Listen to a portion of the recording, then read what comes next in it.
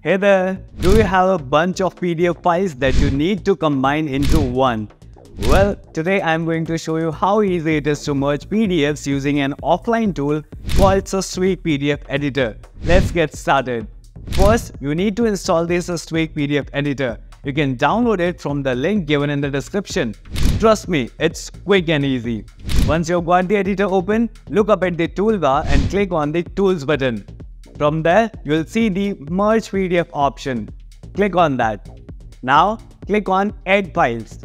A window will pop up and you can select all the PDF files you want to combine. Once you've selected them, click Open to load them into the editor. If you want to change the order of your files, you can. Just drag and drop them into the order you want. This way, you have full control over how the final merged PDF will look. After arranging the file, simply click on the Merge button. Systweak PDF Editor will instantly combine all your files into one. And that's it. Your PDFs are now merged. Don't forget to save the file by clicking Save As and choosing a location on your computer.